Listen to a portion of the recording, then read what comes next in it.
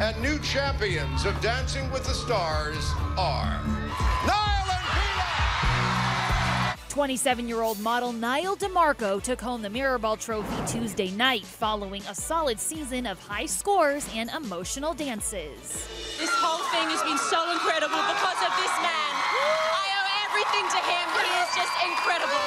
Yes! Yes. Woohoo!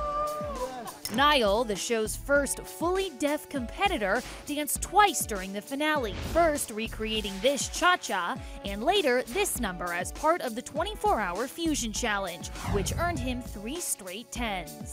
But nothing can top this touching moment that followed.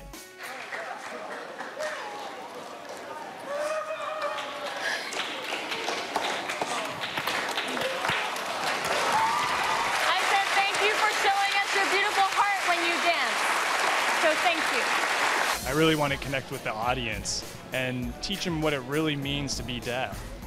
I really wanted to inspire. Congrats to Nyle and Peta, our new dancing champs.